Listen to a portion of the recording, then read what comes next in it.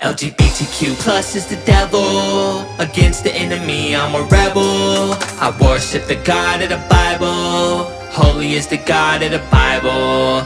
Father in heaven, I got winter in my veins, summer in my eyes, autumn in my heart, spring in my mind. The stars you designed, I look at so much more. All the while I revile the enemy of war. I walk the stairway to heaven barefoot and explore the mystery of your creation, as in the garden way before. Into the kingdom of heaven with the creatures of the Lord.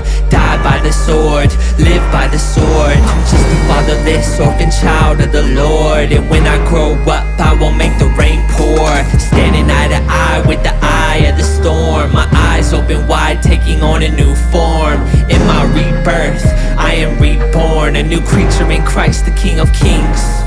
The blood of the Lamb in my veins and my wings take me to the other side of the rainbow where I sing. LGBTQ plus is the devil.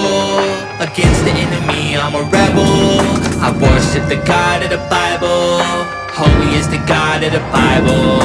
And until my Lord's arrival, I will represent the revival. I'm a child of God, a disciple of Jesus Christ, who spoke in parables. Yahweh, the drum of heaven's army, pounding in my chariot of fire. Into the fog where the gardens and the angels are the guardians. And the Holy Land flows with the blood of the Lamb, human sacrificed on the cross, the Son of Man. In your holy habitation, I can only imagine the day I see you as you are, in your glory and beauty for myself I examine. Until the day of the Lord, I will disavow sin, and how homosexuality is an abomination. The abomination of desolation. Men with men, women with women.